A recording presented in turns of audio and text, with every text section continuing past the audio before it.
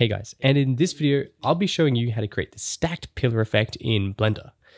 It's not really that useful, but I think it's cool, so I'm going to show you anyway. Let's get started.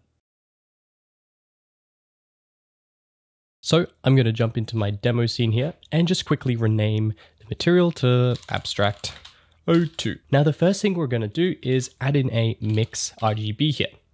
And I'm going to connect the color to the base color of our Principled BSDF. And I'm going to plug this directly into a color ramp, like so. Now, if we move this back to make some space for all our math nodes, that'll be around about here. But first, let's just add in a Voronoi texture, which will be driving the effect. Now, we'll be using the same Voronoi texture for every layer of math, and we can just change the scale to something like 10. Actually, well, let's just set these colors so we can see what we're doing. So I'll make this color a red, and this one a dark red. There we go. Random, maybe 0.8. So now in our color ramp, we can just sort of clamp these values together a bit.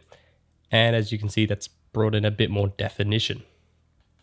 Actually, I'm going to leave that white value all the way over. There we go. And just move this black slider here. That looks pretty good for color variation. Now let's move on to our displacement. Really, this whole effect relies on displacement. Make sure you have a subdivision surface modifier. So I'm going to add in another node. Let's make it a math node. This will be our first math node here in our series. And I'm going to set this to greater than. Let's connect our math node up. And we're going to start off with sort of the tip of the layer effect here. So if you can kind of think of it, I'll pop an image so we can look. It's kind of this sort of part of our material. And to get that, we're actually going to need a very small threshold. So I'm going to set this to 0.05. That'll just decrease the size of these dots. And I'm going to add in another math node and set this to add, like so.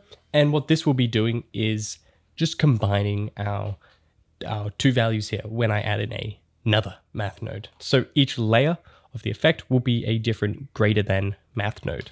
So if I just duplicate it, bring it down, and take the same color ramp input, but let's make it use a color ramp for our threshold value here. Now, if we have a look at this greater than, think of this as the second layer going down, so it'll be slightly bigger than this top circle. So if we just clamp this down so it's not too small, best to look at the add node and pass this one through. We can see our sort of layered effect starting to happen, which each layer being a different shade of gray. Hopefully they should be getting lighter, which is what we want. And well, we can just repeat this pattern. So I'm going to add in another add math node and another greater than math node, and just pass this color ramp down as well.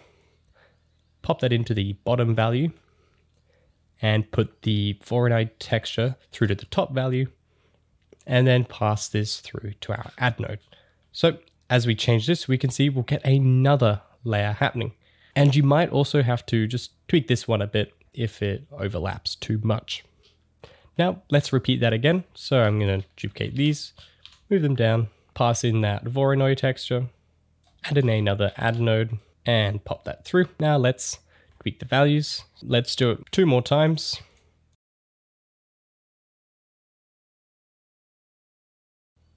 Okay, now we can see we have our effect starting to appear with lots of the different layers here.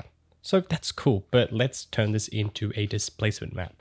So I'm going to just view my Principled BSDF shader here, and I'll be adding in a displacement node. And so this way, what we can do is take this and use it as our height input for the displacement node, then patch that through to our displacement. And then we can realize that we need to turn on displacement in our texture settings. So let's come down here under settings in surface. Let's change this to displacement and bump. Obviously, the first thing we notice is that it's gone a little bit crazy. That's okay. All we have to do is change the scale to something like, I don't know, 0.01. And then we could see our effect starting to appear.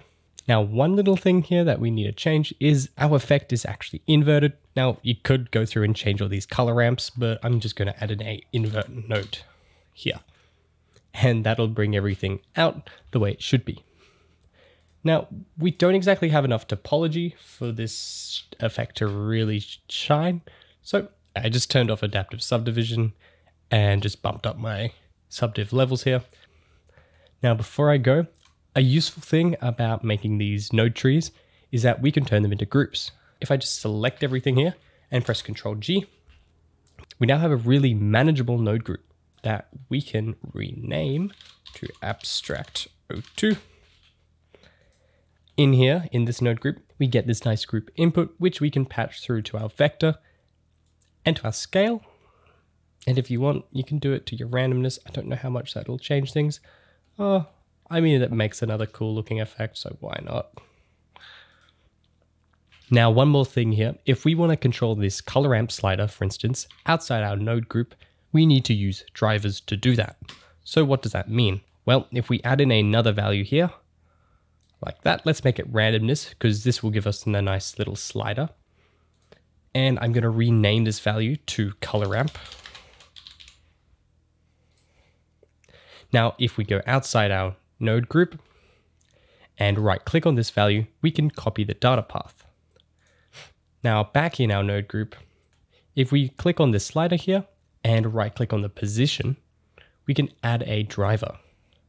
Now in this driver, if we change it to a sum of values and change the target type to a single property, now what we can do is select the property, which is going to be a material, then select the material and paste in our data path. If we press update dependencies, and as you can see, it's updated that slider there.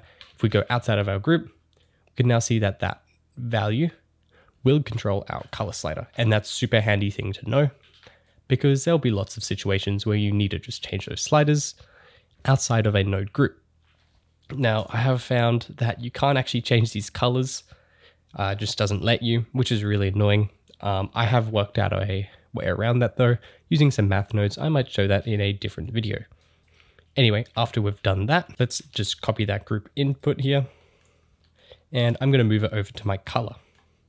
Now let's add two more inputs for color 1 and color 2. Nice. And now we can select our colors in our node group, which is going to make customizing this material even easier. Anyway, I think that's probably it for this video. I hope you enjoyed and I hope you learned something. All the project files will be available for free up to download on my Gumroad. I'll leave a link for that in the description below. Be sure to subscribe for more upcoming content, and I will see you guys next time. Bye-bye.